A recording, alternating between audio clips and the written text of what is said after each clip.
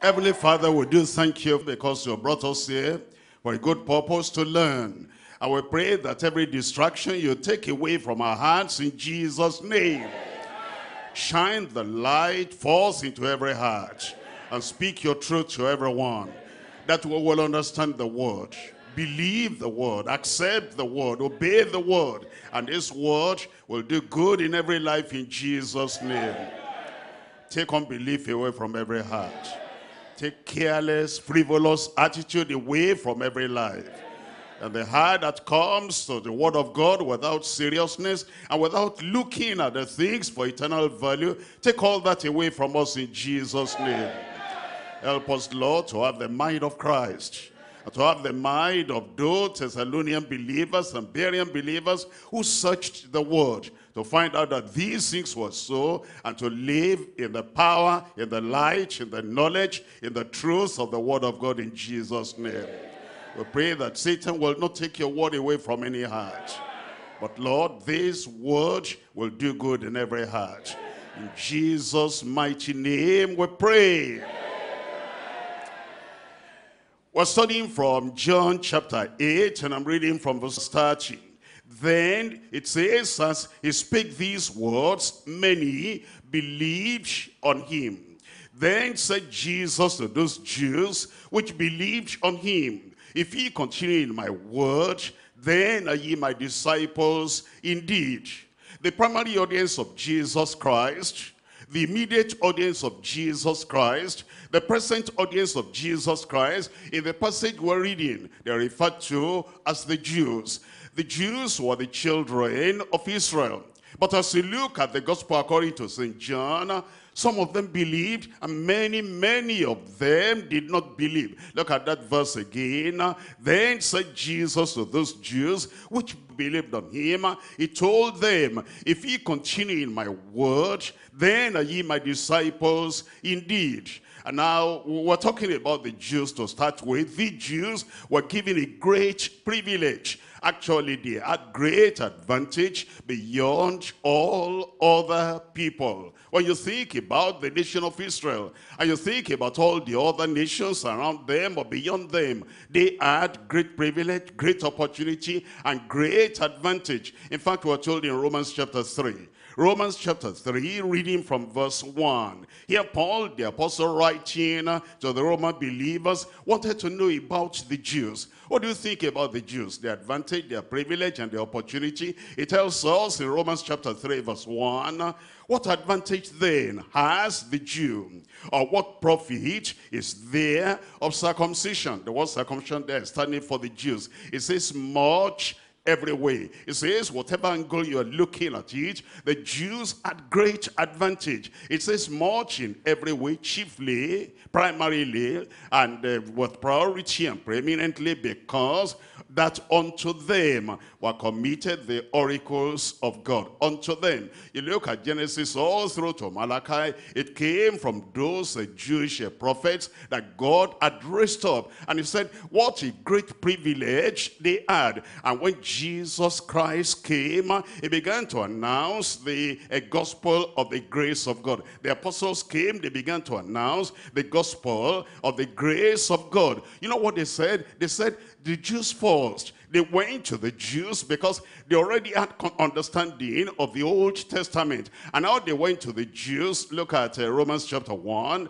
verse 16. It says, for I am not ashamed of the gospel of Christ, for it is the power of God unto salvation to everyone that believeth. Listen to this, to the Jew first, and also to the Greeks. That means even when the gospel came, gospel of grace, and the dispensation of grace in the early church, in those early years, all the apostles went to the Jew first. And they went to the Jews, they said, this is the prophet, and this is the Christ, and this is the Savior, this is the Messiah that the Lord himself said he was going to send. He has now sent him. And we come to you first so that you will believe, and then you'll be the mouthpiece of the Lord to talk to the rest of the world, to the Gentiles. Acts of the Apostles chapter 13, I'm reading from verse 46. Acts chapter 13 verse 46. Then Paul and Barnabas talking to the Jews, waxed bold and said, it was necessary that the word of God should first have been spoken unto you. Look at that. All the apostles, they went out, they started in Jerusalem. Who are there? Jews. They went to Judea. Who are there? Jews. They went to Samaritans, and the Samaritans, they were half Jews and half Gentile. And it says, it was all right. It was befitting. It was according to the word of the Lord that the word, the gospel, word of salvation, word of eternal life, the word that will point the way to heaven for us, should have been spoken to you first. And then, but it says, seeing ye put it from you, and judge yourselves unworthy of everlasting life, lo, we turn to the Gentiles. God wanted all of them to be saved, but they were not saved. He wanted them to have the great privilege of having the word of God. They toyed with it. They gambled with their chance. They threw the chance away. And Paul, the apostle, said, well, I'm going to waste the whole of life with you. We're not going to waste all the dispensation of grace and the period of preaching the gospel with you. Since you have rejected it, we're going to the Gentiles. Look at verse 47. For so as the Lord commanded us, saying, I have set thee to be a light of the Gentiles, that thou shouldest be for the salvation unto the ends of the earth. You see, they missed the opportunity. They lost the advantage. And the great things God wanted to do for them, they couldn't get those things. The same thing happened at the time of Jesus Christ, because he now came to them, and all those Jews were there. He was in Jerusalem. He was in Capernaum. He was in all those places where the Jews were. They came. It's not that they didn't come. They heard. It's not that they didn't hear. And they listened. It's not that they were not paying attention, but they rejected. They abused the opportunity. They misused the opportunities. Some believed, but many of them remained in unbelief. And it's the same today. And we in this, our church, Deeper Life Bible Church, well, like those Jews, we have the word of God. And it's taught from cover to cover. Every Monday we're here. Our leaders are there on Tuesday. Our members are there on Thursday for revival. And then we're there on Saturday for the workers. And Sunday we're there. And we open the pages of Scripture. And the light is shining every time. And we go thoroughly through all the things that will give eternal life to everyone that hears. Our children are hearing. Our youths are hearing. Our women are hearing. Our men are hearing. But then, what are we doing with the word? Are we so familiar with the word, like the Jewish people, that we abuse our opportunity, and we misuse our privilege, and we misuse our advantage? They were full of unbelief. Look at Mark chapter 6. I'm reading from verse 6. Mark chapter 6, and we're reading from verse 6. And he marveled because of their unbelief. Jesus Christ looked at them and said, you don't know your time. You don't know your opportunity. And you don't know the advantage that you have. And he looked at them, those Jewish people, and he marveled at their unbelief. We're looking at Romans chapter 11, and I'm reading from verse 20. The unbelief of the Jews surprised him, amazed him, and it made him to wonder, how could people be like this, that the Lord is giving them such a great privilege, a place reserved for them in heaven, and yet they close their eyes, they close their minds, they will not listen, they will not accept, because they have other agendas in their mind. Romans chapter 11 verse 20, it says, well, because of unbelief, they were broken off. Because of unbelief, they were broken off. Jewish people, the sons and the daughters of Abraham, and the people that should have got eternal life first. It says they were broken off, and they were sent away, and they missed everlasting life, and they lost everlasting life, and they missed heaven because of their unbelief. I pray it will not happen to you. Amen. Did you say amen to that? We're looking at Hebrews. Look at Hebrews chapter 3. Hebrews chapter 3. And we're still reading about these people. You know, when we say Hebrews, actually the Hebrews are the Jewish people. And this was written peculiarly to those people that have believed among the Hebrews. So that what happened to their forefathers and what happened to their grandparents, fathers and mothers, will not happen unto them. And it tells us in Hebrews chapter 3, reading here from verse 13. 13. Hebrews chapter 3, let me back up to verse 12. It says in verse 12, take heed, brethren, lest there be in any of you an evil heart of unbelief in departing from the living God. It says, take it. It happened to other people. They had the privilege of hearing about salvation. They lost it. They had the privilege of hearing about holiness, without which no man shall see the Lord. They missed their opportunity. And he's saying, brethren, those of us who are born again, those of us who are children of God,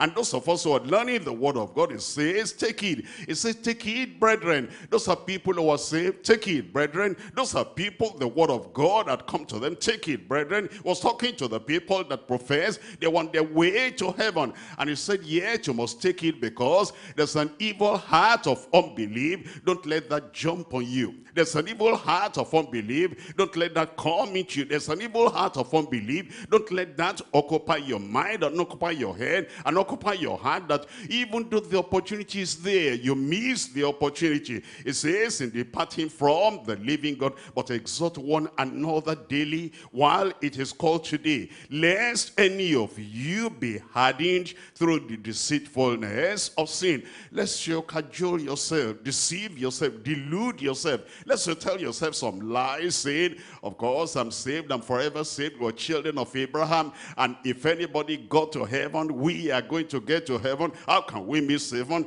Abraham is there, Isaac is there, Jacob is there, I must be there. It says, take heed and don't deceive yourself because of the deceitfulness of sin. Look at verse 14. It says, for we are made partakers of Christ if we hold the beginning of our confidence steadfast unto the end. I pray you'll hold on to the end. Look at Hebrews chapter 4. I'm reading from verse 2. Hebrews chapter 4 verse 2. For unto us was the gospel preached as well as unto them. But the word was preached unto them, and it's being preached unto us. It says, but. We're hearing the word. It says, but. We know the gospel. It says, but. We're people that are referred to as Deeper Life Bible Church, but it says, but. We're people that have the word of God explained every time, interpreted every time, applied every time to every area of our lives. It says, but. Look at this. The word preached did not profit them, not being mixed with faith in them that heard it. They heard it in the head.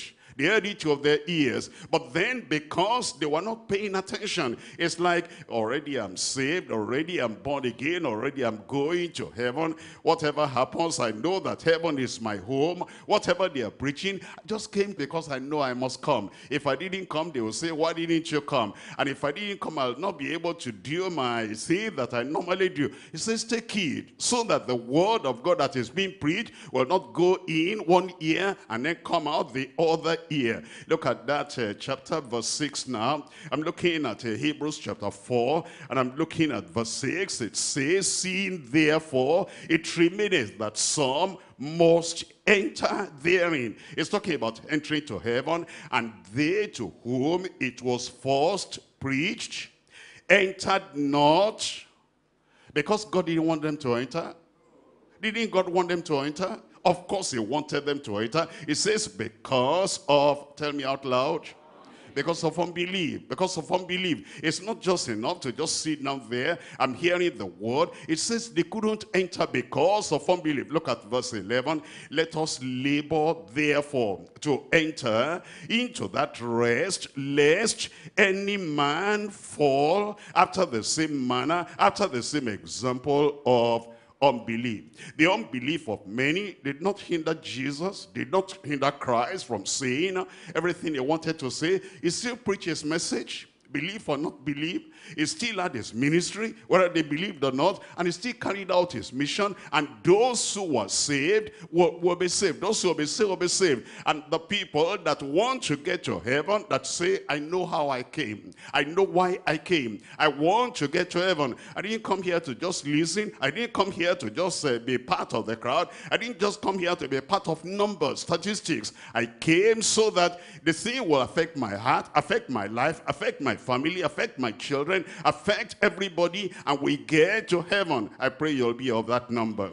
The mission of Jesus Christ was still done. He still finished his work, and he said on the cross, it is finished. The people that didn't believe, they were the losers. I pray you'll not be a loser. Jesus Christ has now multitudes of people that believe. They believed at that time, some of them, and many of the people believe now, and the Lord still continues to prepare people for heaven, and thank God I'm going there.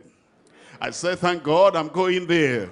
Whoever accepts, whoever rejects, I know I'm going to accept, and I know I'm going to obey, and I know I'm going to get there. We'll get there in Jesus' name. We'll come back to John chapter 8. John chapter 8 tonight. We're looking at true discipleship and freedoms through Christ. True discipleship and freedom through Christ. We're looking at John chapter 8, and I'm reading now from verse 31. John chapter 8, and I'm reading from verse 31. Then said Jesus to those Jews which believed on him, if ye continue in my word, then are ye my disciples indeed. It's telling us it's not a one-time belief. I believe. And then we go back to the world. I believe. And then we go back to darkness. I believe. And then we go back to our sin. It says, if you continue in my word, then are you my disciples indeed. And it says in verse 32, and ye shall know the truth. That means ye shall know the truth. You'll keep on learning. You'll keep on hearing. And you'll keep on assimilating. You'll keep on receiving the word of truth. It says, ye shall know the truth. And the more you know the truth, it says, the truth shall make you free. Look at verse 36. If the Son therefore shall make you free, what will happen? Ye shall be free indeed. That means you'll be totally free. You'll be completely free. You'll be permanently free. And you'll be free through and through, inwardly and outwardly, externally, and in your soul, in your spirit, in your mind. It says you'll be free. Every yoke will be broken. All the fetters will be taken away, because the Son now comes into your life. It comes as Savior, sets you free. Comes as sanctifier, it sets you free. It comes as the final sacrifice, it sets you free. It comes as a substitute, it sets you free. It comes as a shepherd, it sets you free. And it comes as the all in all in your life, and any yoke and anything that binds you, it breaks everything, and you're free. And thank God today, the word that sets free is coming to you. Every yoke will be broken. Every oppression will be taken away. And everything that ties you down there, that you couldn't move forward, that you're not free tonight, freedom has come. You'll be free in Jesus' name. Now we're dividing the message to three parts. Number one, true freedom, discipleship, and steadfastness with the Son. True freedom, discipleship, and steadfastness with the Son. But we're going to discover as we read other parts. Point number two, the falsehood and delusion. Delusion is self-deception. Those who tell themselves lies, and they tell the lies over and over to themselves until they actually believe it. Until they believe it, and they are acting that lie out. And it's self-deception. The falsehood and delusion of the servants of sin. The servants of sin. Point number three, the future and the damnation of the slaves of Satan. The future and the damnation of the slaves of Satan. We're coming back to number one. Tell me your number one. True freedom, discipleship, and steadfastness with the Son. I'm reading from John chapter 8 again, verse 31.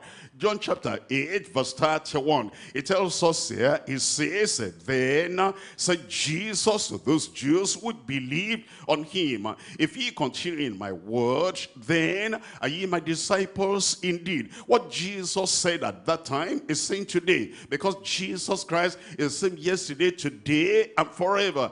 Jesus is not the one that will come back to you and say, oh, I made a mistake in that thing I said the other time.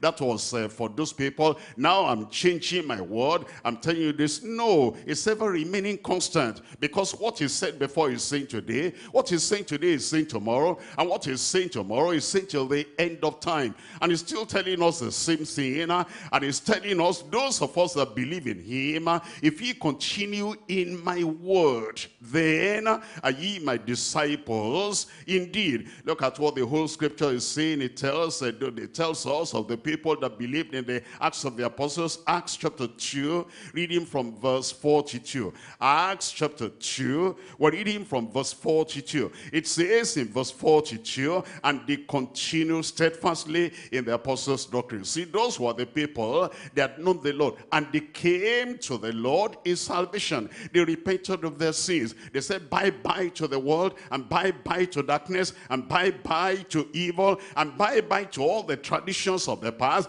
and bye-bye to superstition, bye-bye to all their candle burning, bye-bye to all their incense, bye-bye to all their animal sacrifices, bye-bye to idolatry. And then they came to the Lord, and they believed on the Lord Jesus Christ. And the testimony of the scripture is like this: and they continued steadfastly, not just continuing sluggishly, continuing half-heartedly, continuing, I don't know whether I really want to be in this or not, one leg in the church and one leg outside. All of their hearts, their minds, and their totality came into the Lord. And then it says, and they continued. How?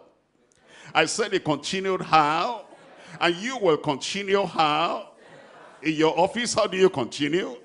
In your home, how do you continue?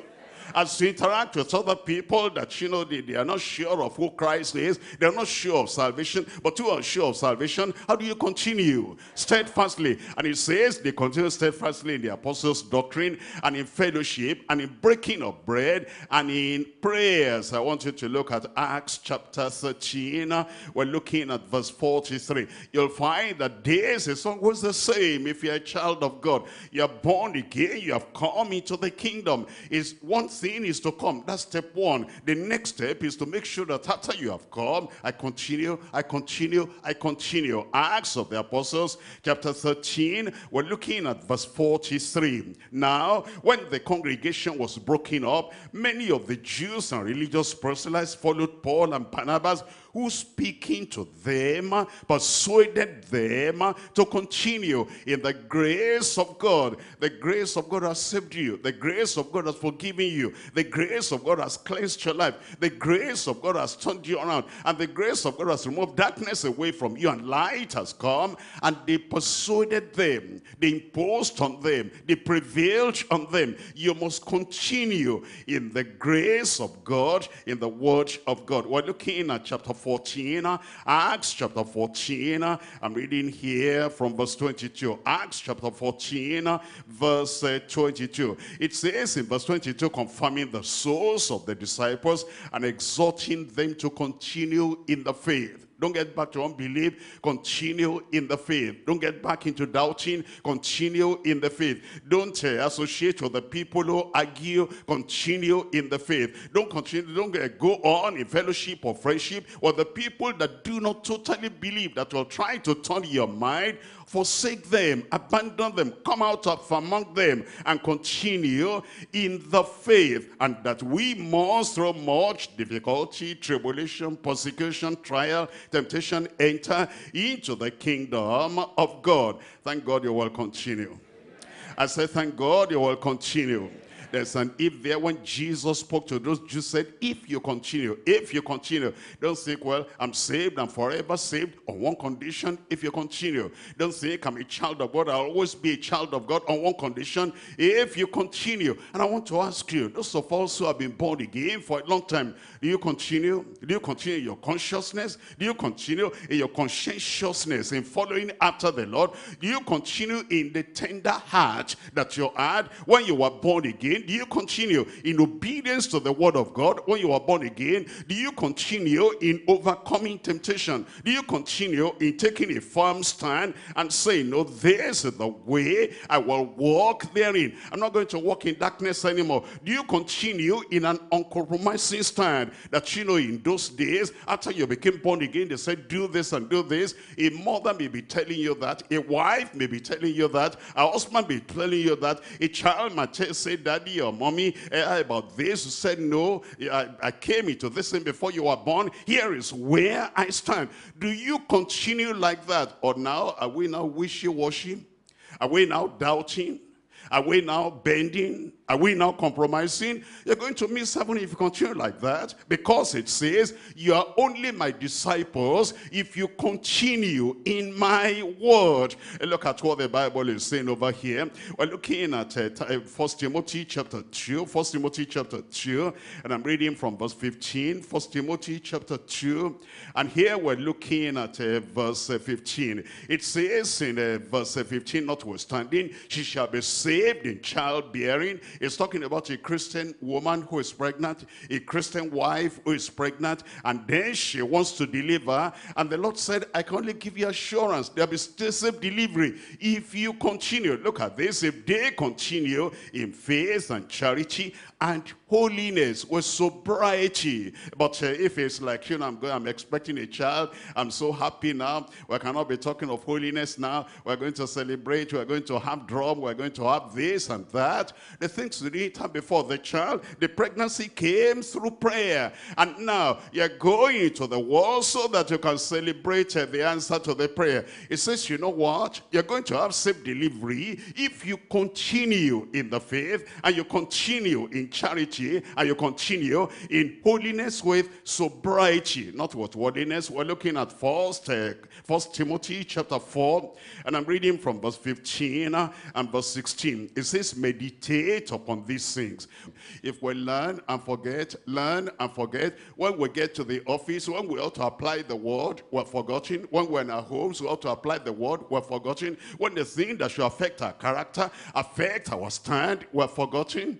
That's not right. Because it's like we didn't come. It's telling us that we meditate on that word. It's as we meditate, you ruminate. You turn it over in your mind. You apply it to your heart. When I get to the office, that word, that's how I'm going to do it. That person that have been trying to tell me to go the wrong way and this and that, now I understand I must continue. I have the grace of God now. I'm going to have backbone and I'm going to stand. It is when we do that, we're going to benefit from the word. Look at that verse 15. Meditate upon these things, and it says, give thyself wholly unto them, that their profiting may appear unto all. Take heed unto thyself and to the doctrine, continue in them. Continue in them. Continue in them. For in doing this, thou shalt both save thyself and them that hear thee. Somebody there will continue. I will continue. I said I will continue. You continue in Jesus' name. It's not just continue attending church, that's good. It's not just continue reading Bible, that's good. It's talking about you continue obeying the word. Your conscience remains tender. Your life remains purposeful. And your obedience remains visible, that people will know like you were 5 years ago, obeying the word of God. That's the way you are now. You concentrate on the word of God, and you apply the word of God to every area of your life, and say, that's not right, I put it right. That's not right, I put it right. And your conscience remains tender. Your conscience remains soft, and it is impressed by the word of God every time. It tells us in 2 Timothy chapter 3, reading from verse 12, it says, yea, and all that will live godly in Christ Jesus shall suffer persecution. What we call persecution is that not everybody will agree with you. Therefore, they might frown at you. But what's that? You're very weak. If, somebody frowning will make you to change your mind. If, somebody can say, okay, I'm not your friend anymore, that's the form of persecution. And you'll be a person that has no principle at all. If because of somebody said, okay, I don't like you anymore, then you change your mind. Who are they? What can they do? The Lord that is giving you breath and is giving you life, is giving you eternal life, is giving you heaven. He says, this is what you do. And this man that can give you nothing, they mean nothing to your life, and they offer nothing in your life, and they are the people to turn your mind. God forbid. I said, God forbid. Whatever they have, they're giving you, and they want to withdraw. Let them take all that away, because God will supply your need according to his riches in glory by Christ Jesus.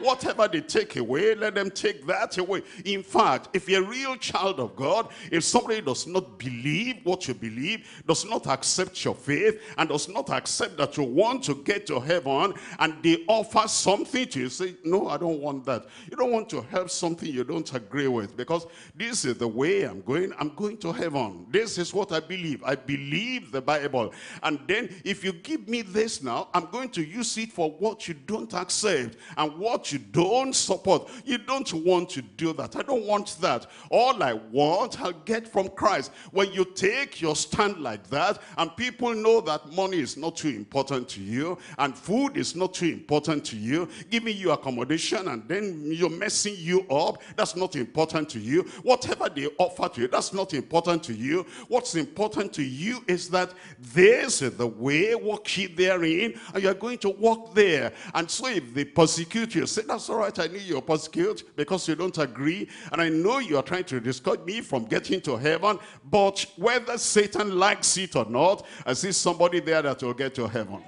Whether your relatives like it or not, I see somebody there that will get to heaven. And then that's why whatever persecution you say, yes, I will take that. I will endure that, no matter what happens. Look at verse 13. But evil men and seducers shall wax worse and worse, deceiving and being deceived. But continue thou in the things which thou hast learned and hast been assured of, and knowing of whom thou hast learned it. You will continue. As we continue, what's going to be the result of that continuation? I'm coming back to John chapter 8. John chapter 8, and I'm reading from verse 32 as well as verse 36. John chapter 8, we're looking at verse 32. And ye shall know the truth, and the truth shall make you free. And ye shall know the truth, and the truth shall make you free. Look up here for a moment. What if the day you were born again, you stopped coming to church because now I'm born again? Everything you have known after you were born again, as you are coming to the services and the Bible studies and revival, you'll not know them. As you continue, then you will know what you didn't know before. And the truths you are hearing every Monday, every Thursday, and every Sunday, and for the leaders every Tuesday, and for the workers every Saturday, the truths you know will set you free. Thank God you'll be free. You'll be freer today than you were yesterday. Because freedom, freedom, freedom. The Lord will project you forward. After that freedom, nothing will hinder you from your progress in Jesus' name. Look at verse 36. Verse 36 says, if the Son therefore shall make you free. Nobody else can make you free. Nobody else can make you free. Jesus Christ the Savior. Jesus Christ the Sanctifier. Jesus Christ the Emancipator. Jesus Christ the Liberator. He is the one that can make us free. And he says, if the Son therefore shall make you free, ye shall be free indeed. You'll be free.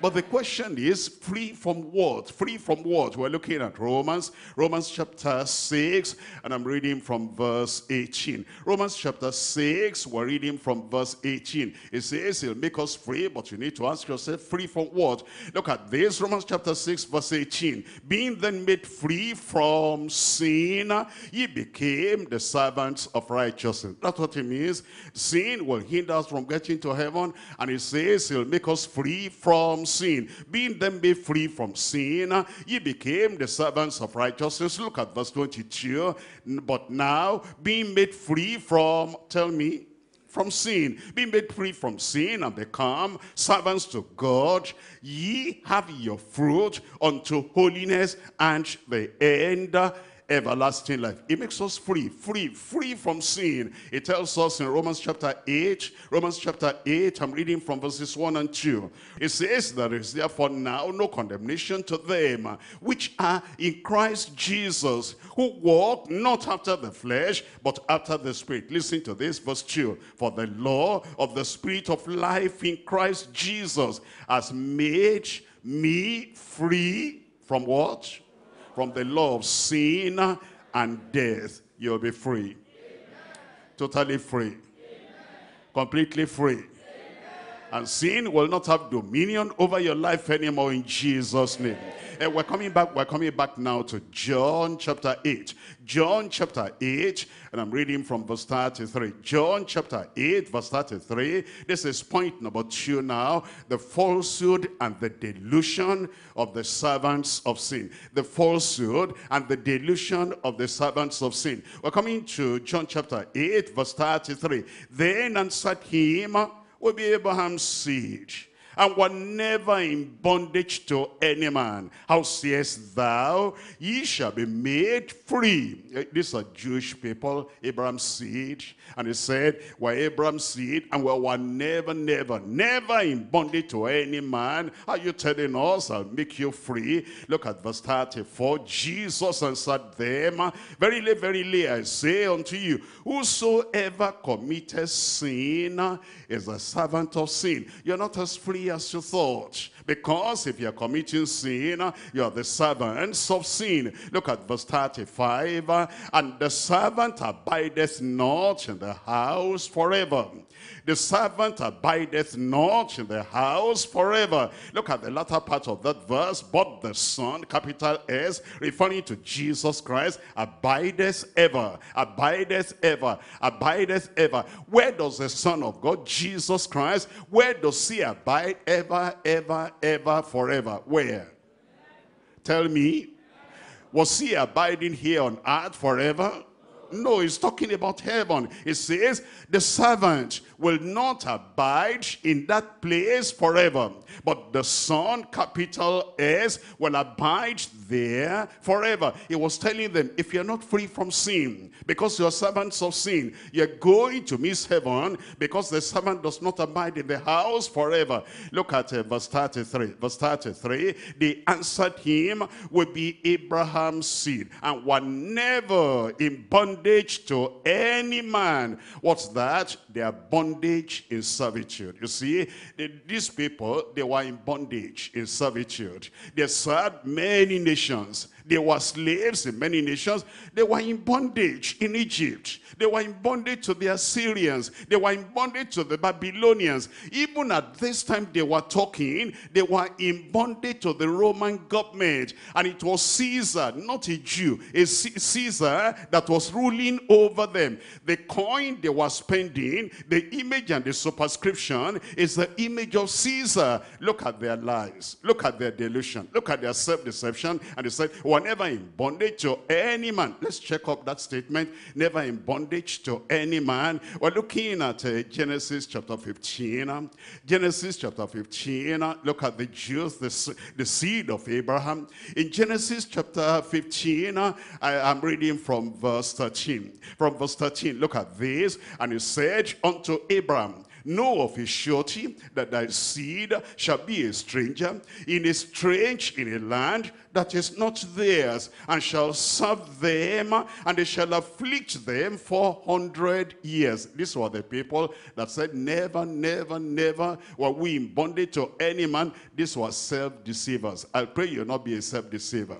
We're looking at Exodus chapter 1. I'm reading from verses 13 and 14. Exodus chapter 1, verses 13 and 14. It says, and the Egyptians made the children of Israel to serve with rigor, and they made their lives bitter with what kind of bondage? Hard bondage. These were people saying, were never in bondage to any man. Of course, they were in bondage. Deuteronomy, I'm reading from chapter 26. Deuteronomy chapter 26, we're looking at verse 6. They were telling lies. Jesus knew they were telling lies. That's why he didn't even bother to answer them. In Deuteronomy chapter 26, verse 6, it says, and the Egyptians evil entreated us, and afflicted us, and laid upon us hard bondage. Look at these liars. Were never in bondage to any man, and yet they were in bondage. I pray you'll not be telling lies against your own soul. The Lord that could have delivered them, they didn't allow him to deliver them because they were in bondage. And I told you at this time, they were in bondage to the Roman government, to Caesar. We're looking at Luke chapter 23. Luke chapter 23, and I'm reading here from verses 1 and 2. Luke chapter 23, verses 1 and 2. It says, and the whole multitude of them rose and led him unto Pilate. And they began to accuse him, saying, we found this fellow perverting the nation and forbidding to give tribute to Caesar, saying that he himself is Christ a king. These were people, they knew that Caesar was ruling over them, and Caesar was a Roman emperor ruling over them. They were in bondage to the Roman government, and yet, look at deception. They said, we were never in bondage to any man. Liars. They needed salvation, but they didn't accept they needed salvation. Acts of the Apostles chapter 17. I'm reading from verse 7. Acts chapter 17, we're reading from verse 7. It says, whom Jason had received, and these all do contrary to the decrees of Caesar, saying, there is another king, one Jesus. Everybody knew that they were under the Roman bondage at that time. But look at what Jesus said. We're looking at John chapter 8. Sometimes when we go out to witness and we're talking to people, and we're talking to them so God can set them free, and so that Christ can set them free, so that the salvation of the Lord will come to them. They will say, what are you saying? I'm a good man. I'm not a sinner.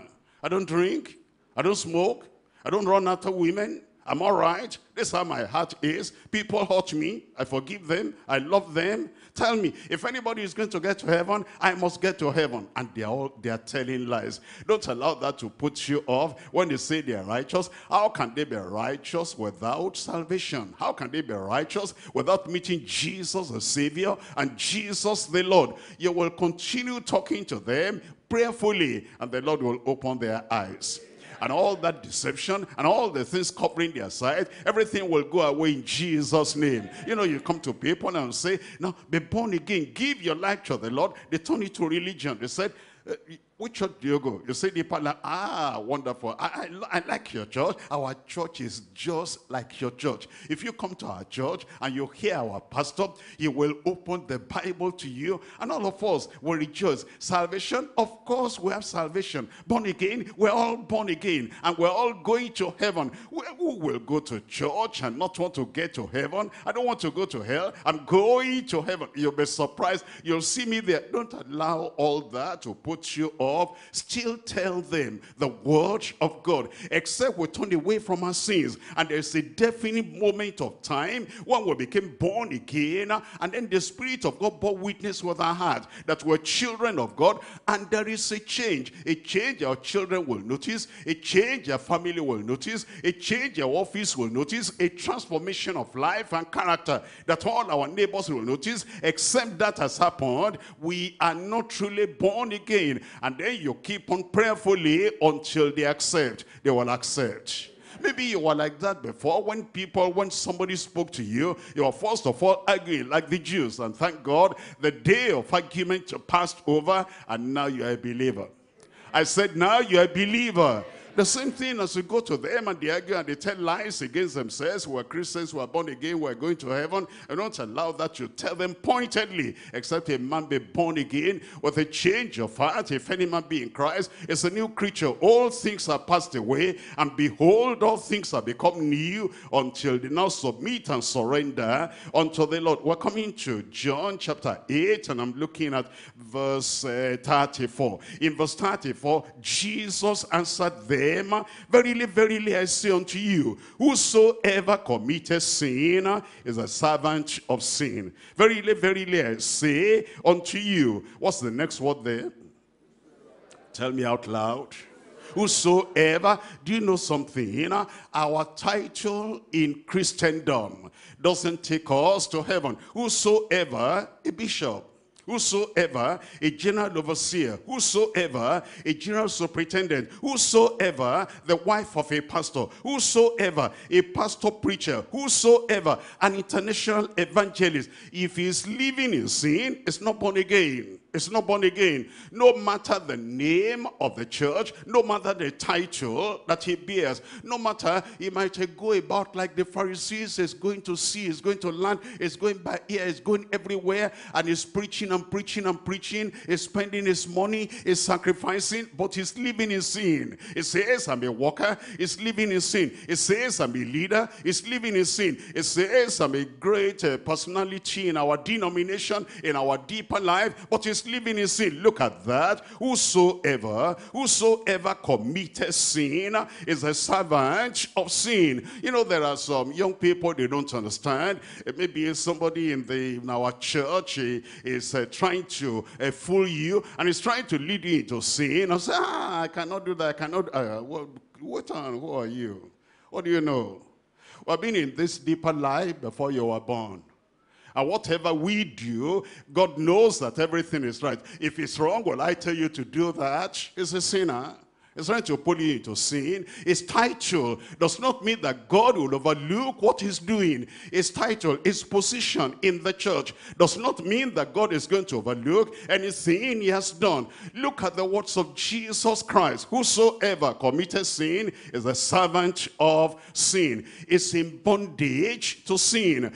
Look at Acts of the Apostles chapter 8. Acts chapter 8, and I'm reading from verse 23. Acts chapter 8. We're looking at verse 23. It says, for I perceive that thou art in the gall of bitterness and in the bond of iniquity. This is a man who claimed to be born again. This is a man, Philip had baptized him in water. You know, it doesn't matter, they are baptized in water. And then he was following Philip about. He appeared to even have forsaken the work he was doing. He was fully, completely, entirely following after Philip. And then Peter and John came from Jerusalem. They laid hands on people, and those sanctified people, and they were baptized in the Holy Ghost, and he wasn't baptized in the Holy Ghost. He said, now I'll give you money. I'll give you money. Name the amount, whatever the amount, I'll give you this money so that you can give me the Holy Ghost, so that I too, I'll go on demonstrating, I'll go on everywhere, I'll be laying hands on people. And Peter told him, your money perish with you. I pray that we will be like this early church apostles in Jesus' name. See, some people, they need money so much. They need money so much. We need money to build the church. We need money to do this and to do this. A businessman comes and is not living right. A businessman comes, is fraudulent. A businessman comes, is occultic. A businessman comes, is still superstitious, and is still following through sorcery and witchcraft. And then he says he'll give us this. And whatever he does, you know, those people who say they're preachers, they overlook that. But thank God, Peter will not overlook that. You reject their money. I said you reject their money. The money of blood, you reject. The money coming from occultism, you reject. The money coming from dubious, sinful business, you reject. The money coming from destroying people's lives and scattering their families, and through that they are getting money, you reject all that. It's not because, you know, because of money, because we need this, we need that. We're not going to take that to heaven. It's good to have a good church building, but the church building is not going to be raptured when we're raptured. Am I right? I said, am I right? If you lose your soul because of church building, you lose your soul because you are trying to get this and get this and get this, then all those things you amass in the world, they'll mean nothing when the rapture takes place. That's the reason why we must take our stand. And the people who are servants of sin, and they bring money, and they bring this, and they bring that, you say, do I need money? All I need is the grace of God, and I have that grace of God. All I need is the word of God. Man shall not live by bread alone, but by every word that proceedeth forth out of the mouth of God shall man live. And I have that. I have all things. I said, I have that, I have all things. Let all that blood money be taken away. In fact, if you know, all the sincere people of God and the good children of God, they contribute their little mite and their little pennies and their little farthings, and everything adds up, and then you bring somebody that brings blood money, in mixing everything, it will spoil all the money there, or destroy all their effects. We don't want their money, we want their repentance, want their genuine righteousness, and want their salvation. That's why he's telling us here, we want to be totally clean and clear from sinning and supporting anybody in sin. That's why Peter said, I perceive that thou art in the gall of bitterness and in the bunch of iniquity. Sin is iniquity, and I pray that God will deliver every one of us in Jesus' name. You'll be free if you want to be free. I said you'll be free if you want to be free. No man can tie a rope on your leg as a woman and say, you continue in sin. If you want to be free, you're going to be free. And no woman can, hold you a hostage and say that, we've done that together. If you run away from me and say, pray for me, I'll report you to the church. Go ahead and report. You go to report yourself first and say, well, one woman is coming to report me. Before she says what he's going to say, I've been hypocritical. I've been living in sin. I've been living a terrible life. And here am I now, because you don't care for the position they give you in the church. You don't care for the thing you are holding on to. If they hear the report, if I report myself, they'll take the office of the bishop from me. They'll take the office of overseer from me. What's that? What's that? That one is going to go up in the rapture. What will go up in the rapture is the people that are holy unto the Lord. And therefore you say, go and report. Let's go together. I'll even tell you the person you ought to report to, and I'll take you there. And then she talks and you talk. Yes, everything she says is true. I am a sinner, a backslider, but I'm repenting now and I'm going my way to heaven. That woman will be ashamed. Then all the rope that tied you together, everything is caught. Let the church say amen. Look at this in 2 Peter chapter 2. I'm reading from verse 19. 2 Peter chapter 2, verse 19. While they promise them liberty, they themselves are the servants of corruption. You see that? Those preachers, they promise them liberty. They themselves are the servants of corruption. For of whom a man is overcome, of the same is he brought into bondage. You will not remain in bondage. I said you'll not remain in bondage. Did I hear a good amen? I'm looking at John chapter 8, in verse 33, that's their bondage in servitude. In verse 34, that's their bondage to sin. In verse 35, that's the banishment of sinners. Look at that, banishment of sinners. We're looking at John chapter 8, and in verse 35, and the servant abideth not in the house forever, but the Son abideth ever. That is, the servants of sin will not get to heaven because they'll be banished from heaven. Look at the meaning of that word, banished from heaven, in Lamentation chapter 2 verse 14. Lamentation chapter 2, and I'm reading here from verse 14. Lamentation chapter 2, reading from verse 14. Thy prophets have seen vain and foolish things for thee, and they have not discovered thine iniquity, to turn away thy captivity. That's bondage. But they have seen for thee false bodies and the causes of banishment. False vision, they encourage them, don't worry, you'll be all right. And they're living in sin. Don't worry, it will be all right at the end of the day. And they're living in sin. And it says that those are the things that cause them banishment. That is, eventually, they'll be banished from the kingdom of God. We're looking at Psalm 28, and we're looking at verse 3. Psalm 28, verse 3. The people that remain in sin, they'll be taken away. They will not inherit the kingdom of God. They cannot be in heaven at all, because it says in Psalm 28 and in verse 3, it tells us in verse 3, draw me not away with the wicked, with the workers of iniquity. Workers of iniquity, they'll be drawn away out of the premises of heaven, which speak peace to their neighbors, but mischief is in their hearts. Have you known people like that? The good, great pretenders. and they can talk, they can smile, they can embrace you, they can say, you know, I really appreciate you, you know, and I've been looking at you, and they have evil in their heart, evil intention in their heart. They really want to destroy you, and they want to take every good thing away from you, but they flatter you, they cajole you, and they deceive you, and because of that deceit, and because of that deception, you fall into them. But it says, draw me away from them. The Lord will draw you away from them.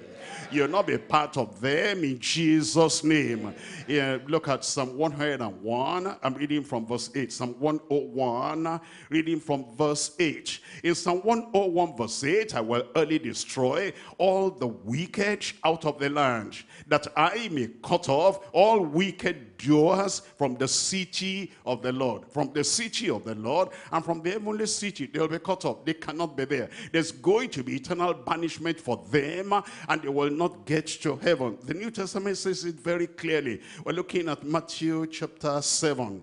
Matthew chapter 7, and here we're reading from verse 19. Matthew chapter 7, we're reading from verse 19. Every tree that bringeth forth not forth good fruit is hewn down, is cut down, and cast into the fire. Wherefore, by their fruits ye shall know them. Not everyone that says unto me, Lord, Lord, not everyone in worship, Lord, Lord, not everyone that is dancing, Lord, Lord, not everyone that is beating drum and saying, Lord, Lord, not everyone that is, fasting and praying and saying, Lord, Lord, not everyone that says unto me, Lord, Lord, shall enter into the kingdom of heaven, but he that doeth the will of my Father which is in heaven. Many will say unto me in that day, Lord, Lord, have we not prophesied in thy name? And in thy name have cast out devils, and in thy name have done many wonderful works. You know, it's surprising today that some so-called Deeper Life members, they are carried away by what they call miracle. They're carried away by what they call prophets. Say, come, come, come.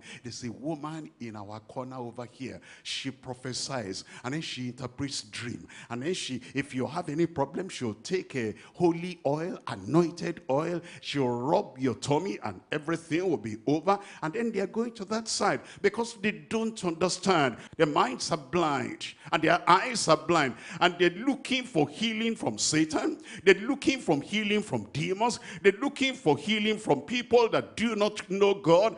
I believe it's better to die than to stay alive under the occultism of Satan. I can't hear the church. I said it's better to die and go to heaven than stay on earth under the healing virtue of Satan. If you believe that, say amen. You know, people that they're looking for healing at all costs, and then they go to occultic thing, occultic practices, because this is what we have. We're going to the prayer warriors. Even those prayer warriors, I don't know what they're looking for. They want to make a name, and then they're gyrating and turning like this and turning like that, and then speaking some gibberish, some the language that nobody understands, and there's some barbarism and everything, and then lay hands on those women, and those women themselves, they're looking for children so desperately, and they're looking for healing so desperately, and they're looking for deliverance so desperately. They don't mind what these so-called prayer warrior people are doing, and because they say they work miracles and all that, miracles, there are many miracles, many kinds of miracles. Miracles come from Rome, and miracles come from Babylon, and miracles come from Jericho. Miracles come from everywhere. But the people that stand on the word of God and that say, if I'm not sure where that is coming from, I don't want it. Am I talking to church? I say, if you don't know where that is coming from, you're going to reject that thing. We don't need all these things. If you're a real child of God, ask, it shall be given unto you. Seek, and ye shall find. Knock, it shall be opened unto you. If you have asked, and God is saying, hold on, it's not giving it yet, you are patient. You're not running to those people that are messengers of Satan and that are going to lead you to hellfire. All those things from now we're going to reject in Jesus' name. Look at that. Look at that. Verse 23 now. Then will I profess unto them, I never knew you. Depart from me, ye that work iniquity. Miracle workers work of iniquity. And those who are prophesying, you walk iniquity. All those things will throw away, because we want to get to heaven. At least I want to get to heaven. I said, I want to get to heaven. And remember, you follow peace with all men and holiness, without which no man shall see the Lord. We're looking at Matthew chapter 25, verse 41. Matthew chapter 25, and I'm reading from verse 41. Then shall he say also unto them on the left hand, depart from me, ye cursed, on into everlasting fire, prepared for the devil and his angels. That's where I will not go. I said, that's where I will not go. That's why we are standing with the Lord, and you are standing in the freedom that has made you free from sin, and free from Satan, and free from occultism, and free from blood money, and free from all the things of the devil. You remain free in Jesus' name. We'll come to point number 3 now, the future and the damnation of the slaves of Satan. We're reading from verse 37. This is John chapter 8, and we're reading from verse 37. It says in verse 37, I know that ye are Abraham's seed, but ye seek to kill me, because my word has no place in you. I speak that which I have seen with my father, and ye do that which ye have seen with your father. They answered and said unto him, Abraham is our father. Jesus saith unto them, if ye were Abraham's children, ye would do the works of Abraham. But now ye seek to kill me, a man that has told you the truth, which I have heard of God. This did not Abraham. Ye do the deeds of your father. Then said they unto him, we be not born of fornication. We have one father, even God. Jesus said unto them, if God were your father, ye would love me, for I proceeded from and came from God. Neither came I of myself. He said, but he sent me. Why do ye not understand my speech? Even because ye cannot hear my word. Look at verse 44. It is good to talk straight, and it's good to be pointed when you talk. It's good to be direct when you talk. It's good not to be beating about the bush and leaving the real thing. You see, there are some preachers, they are not like Jesus Christ, because they're trying to avoid trouble. They want to make friends of sinners. They want to make friends of backsliders. They want to make friends of compromisers. Because of that, they cannot tell them the truth. They know the truth is at the center here. They'll be perambulating and going around and going around, and you cannot hold them to say, this is what he said. I pray that God will remove such preachers from our midst in Jesus' name. The preachers who are so afraid of the congregation, afraid of sinners, afraid of backsliders, afraid of compromisers, they cannot tell us the truth. What's the use? What's the use? What are they doing there on our pulpit if they cannot tell us the truth of salvation, and the truth of sanctification, and the truth of holiness, without which no man shall see the Lord, and they're just occupying the pulpit? Why don't they put somebody to carry them away from there, and put somebody there that can tell us the truth and point the way to heaven for us? I pray it will happen like that in Jesus' name. You know, I know some leaders nowadays, sometimes I hear of them, somebody will tell me that, sir, you know, we took this case to Pastor so-and-so, and instead of telling us who is right and who is wrong, who ought to repent and who ought to make restitution, sir, this our pastor was moving like this and moving like this, and at the end we wasted 3 hours and they couldn't strike the point. They're afraid of the people they are talking to. I don't want them to know that it's me that said that. Why are you a preacher? Why can't you stand and stand on the word of God? Look at Jesus now. Look at verse 44. Verse 44, look at what he said. If you are there, have you seen that verse? Read it out and let me hear you.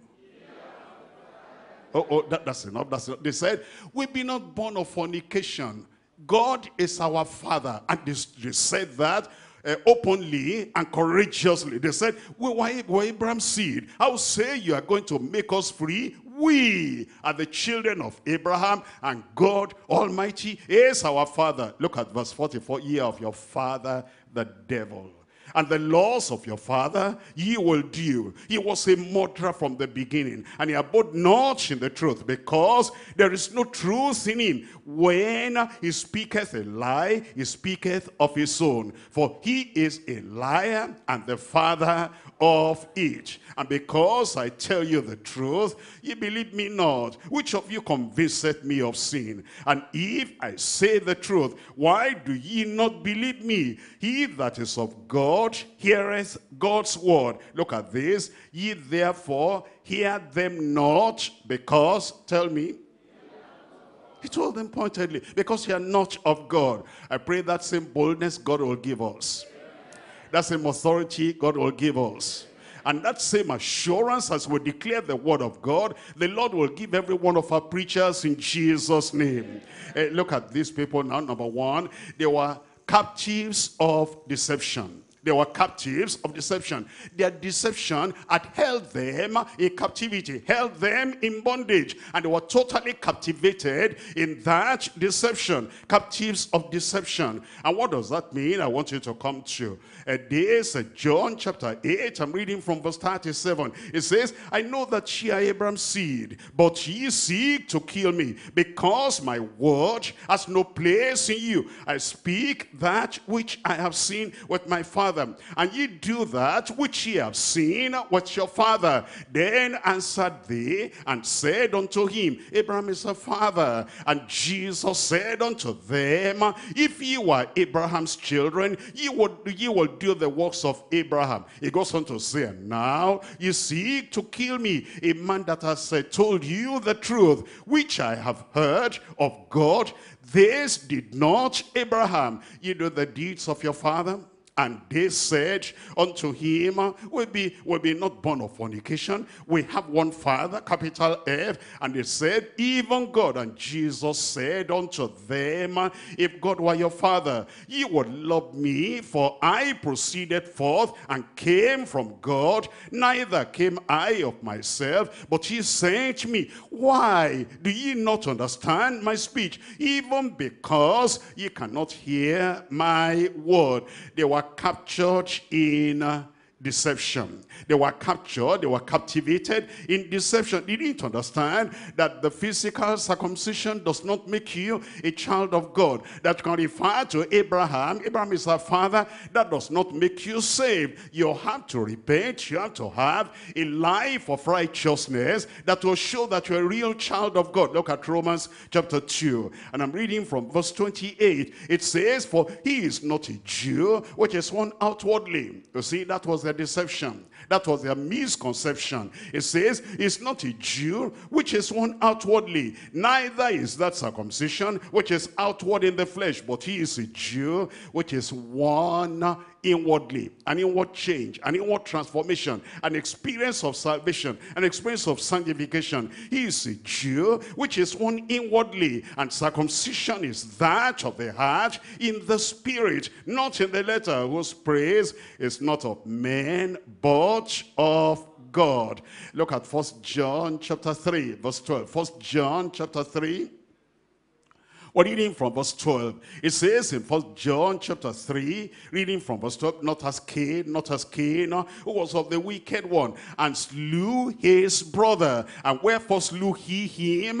Because his own works were evil, and his brother's righteous. Marvel not, my brethren, if the world hates you. Ye know that we have passed from death unto life, because we love the brethren. He that loveth not his brother abideth in death. Whosoever bishop, whosoever worker, whosoever pastor, whosoever overseer, whosoever member of deeper life, whosoever hateth his brother is a murderer. And ye know that no murderer has eternal life abiding in him. You see, all those people, they hated Jesus Christ because of the truth he was revealing to them. And he said, you want to kill me. You want to commit murder. And it says, because you have that, you don't have eternal life abiding in you. We'll come back to John chapter 8, and I'm reading from verse 44. Here it tells us in verse 44, the words of Jesus Christ, direct unto these people, ye have your father the devil, and the laws of your father ye will do. He was a murderer from the beginning, and abode not in the truth, because there is no truth in him. When he speaketh a lie, he speaketh of his own, for he is a liar and the father of it. These were children of the devil. Children of the devil. Look at this in John chapter 6. I'm reading from verse 70. John chapter 6.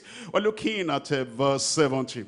Here it tells us, Jesus was even talking about one of his followers, one of his disciples, even an officer, a treasurer, among the disciples, among those apostles. Look at what he said in John chapter 6 verse 70. Jesus answered them, have not I chosen you 12? And tell me the rest. Tell me out loud. I will not be of the devil. I said I will not be of the devil. And nobody knew, because that man, he was so quiet and he acted innocent. He looked sheepish. He looked like he was one of them, and yet he was a devil at heart. Jesus said, have not I chosen you 12, and yet one of you is a devil? Acts of the Apostles chapter 13. I'm reading from verse 10. Acts of the Apostles chapter 13. We're looking at verse 10. And said, O full of all subtlety and all mischief, thou child of the devil. That's Paul the apostle. That's what I'm saying. You see, these preachers in the Bible, they were forthright, and they were direct, and they were confrontational even. They were not people that will be, bending here, and then afraid of sorcerers, afraid of occultic people, afraid of the powers that be. They cannot tell the truth. But no, this man was trying to withstand the word of God and dissuade and kind of divert the attention of the deputy from hearing the word. And Paul the apostle spoke directly and said, O full of all subtlety and all mischief, thou child of the devil, thou enemy of all righteousness, wilt thou not cease and stop to pervert the right ways of the Lord? I pray God will give us boldness. We're not bold to hurt people. We're bold to make people sinners know that they're sinners. We're bold to help people, backsliders, know that they're backsliders, that they need to get to heaven. We're bold to tell them that this is the way, walk ye therein. And if they're not walking there, we tell them, and then after telling, we can leave them and go and tell other people the truth of the word of God. But we must tell the truth. I pray God will help you to tell the truth. Emphasize the truth. I said emphasize the truth until the people will know that this is the way and this is the truth, and they walk in the truth of God in Jesus' name. First John chapter 3. First John chapter 3, and we're reading from verse 8. First John chapter 3, reading from verse 8. It says, he that committeth sin is of the devil. You see that again? It's clear, it's pointed, it's direct. Let the people know when we're born again, it sets us free from sin. When we're born again, our lives are transformed, our lives are changed. If our lives have not changed and we're still managing and patching up and living in secret sin, but don't let them hear, and then we cry and cry and cry crocodile tears, and then we will still go back into that sin. Let the people know that salvation sets us free from sin. And it says, he that committeth sin is of the devil, for the devil sinneth from the beginning. For this purpose the Son of God was manifested, that he might destroy the works of the devil. This is the day he'll destroy the works of the devil.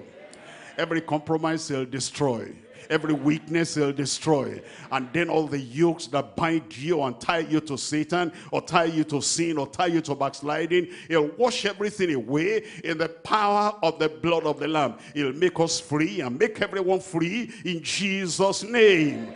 Now the reason why these people were going to damnation, number 3 here, is the cause of their damnation. We're looking at John chapter 8, and we're looking at verse 45. John chapter 8 verse 45. And because I tell you the truth, ye believe me not. Because I tell you the truth, ye believe me not. Now I need to ask you a question. Now you have heard the truth, and you are not accepting the truth, and you're not praying on the truth, and you're not looking at your life and saying, This is the truth. Nobody can argue with this. If somebody is living in sin, if Christ comes, he will not go. And we don't know when Christ will come. He might come today, he might come tomorrow. I need to settle this before he comes. If you don't do that, why did you come? Why did you get to the market? You're not buying anything. Why did you get a bucket of water? You are not cleaning yourself. Why are you having the food? You are not eating the food. Why is it you are having the word of God and you're not benefiting from the word of God? Things will change.